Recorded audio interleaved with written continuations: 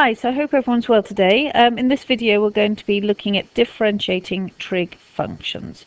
Okay, so first of all we need to be clear about the rules. So when you differentiate sine x you get cos x. When you differentiate cos x you get minus sine x. And when you differentiate tan x you get sec squared x.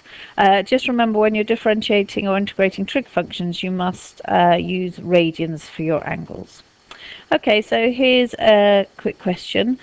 We want to differentiate y equals sine of 2x plus 3. Now this is a function of a function, so we're going to use the chain rule. If you're not sure about the chain rule, then please go and watch the video on it. But the key thing to remember is that when you cross cancel, you end up with the same thing you started with. So you just get left with the dy by dx. Okay, so what do? We set u equals 2x plus 3, so the thing inside here we let become u, so y equals sine u. We then need dy by du, so we're going to differentiate this, and when we differentiate sine we get cos, so that becomes cos u. Then we need du by dx, so we differentiate this to get 2. Then we put it all together and we get 2 cos u. And then you need to remember that you need to replace your u with the 2x plus 3 because the question was in terms of x and not in terms of u. So we get this.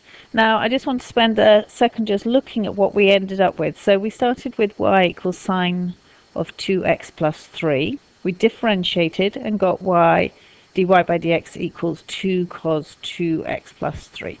So we expected that. We went from sine to cos, and then we got this extra thing here, 2, in front of it. Now where did that 2 come from? It came from differentiating 2x plus 3. So actually what it did, it came from differentiating the function that was inside the sine. So just hold on to that thought.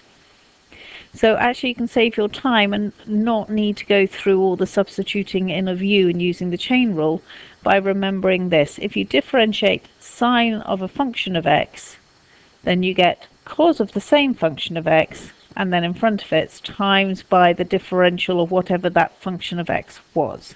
And the same goes for cos a function of x. When you differentiate it you get the minus the sine of the function of x and times it by the differential of whatever the function was.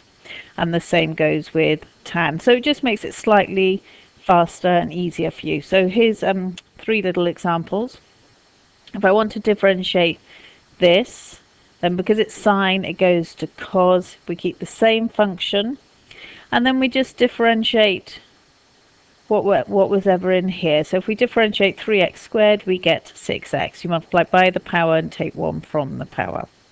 Okay, so with this one I'm going to go differentiate cos. So if I differentiate cos I get to minus sine, and then I put the same function in that I started with, and then in front of it I differentiate whatever the function was. So the function is x squared plus x plus 1, so that will become 2x plus 1, and that's your answer. Then tan pi x. Now I wanted to include this because often with these sorts of questions you do get pi included, and it's to do with using radians.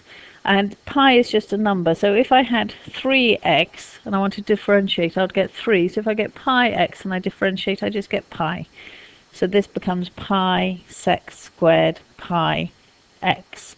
Okay, I hope that's helpful. I'm going to put a couple more videos up with some more examples. Okay, bye.